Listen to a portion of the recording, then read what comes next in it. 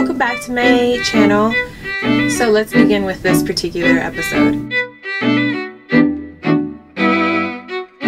Most of my 20s I spent without having a safe haven or sanctuary that I can call home. And for me as an individual, I found that to be very important.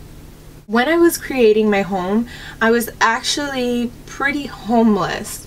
I mean, I was living homeless in a more glamorous way because I did have a car to live out of. I did have friends that I stayed on couches. I was on air mattresses, lived out of boxes, you name it, I've done it. In creating my home, you can see a lot of thought went into the place that I rest my head.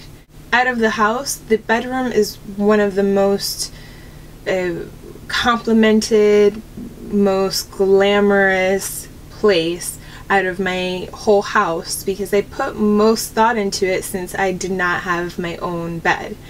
And I was always imagining, man, I would love to wake up and see the outside and know that I'm in a safe place. I love having a home that I can call my own, where I can be as creative as I want, lazy as I please, and motivated to pursue this lifestyle even more. Now that I have my home, there are many things that I am actually going to change. And stay tuned for that. You're going to love what I have in mind. Living in my tiny home has taught me many things. The main things that it has taught me is my relationship to actual materialistic things and money, and how it's affected most of my decisions in life. It has taught me my time that I spent indoors, the time that I want to spend outdoors.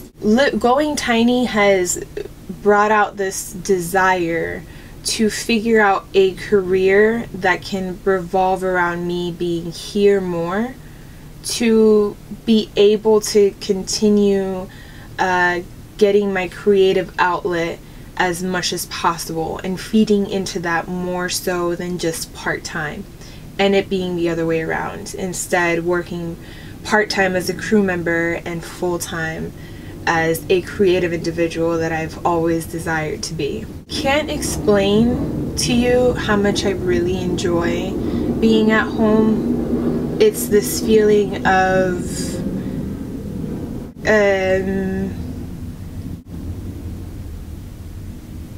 as soon as I see it, that's how I feel. It's like, this is what I work hard for. Feeling that I get, knowing that I am here, that I have my home, and that I am in a good place. I hope I answered the question of whether or not I enjoy my home. I personally do. I am also a person that lives out of their tiny home full-time. This isn't my part-time gig. This isn't my camping ground. This is me every day. Of this episode, I want you to understand that I truly enjoy this journey. And what I like about all of this is that you, the viewer, I've gotten more and more, and I continue to get more and more followers that I have never met. And the fact is that I'm inspiring you I'm impacting you in some way, shape, or form to want to follow me and to want to hear my story, because this is probably going to be the moment where you might pick up your stuff and say, hey, I want to go tiny, or I'm going to go tiny. She did it. I might as well too. Figure out, wow, she figured out a balance for her. What's my balance? That's my key goal of it all, is to figure out what and which way can you enjoy your lifestyle. It's not necessarily the Kim Kardashian way, and it's not necessarily going tiny, but figure it out for you. I did. So all in all, I do enjoy my home. There are ups and downs that come with it, which I will go into that in a different episode. But overall, I am very fortunate to have a home that I can call my own, and I can take anywhere with me. I do want to point out that I did get a control, but the control doesn't work for video. So there's that.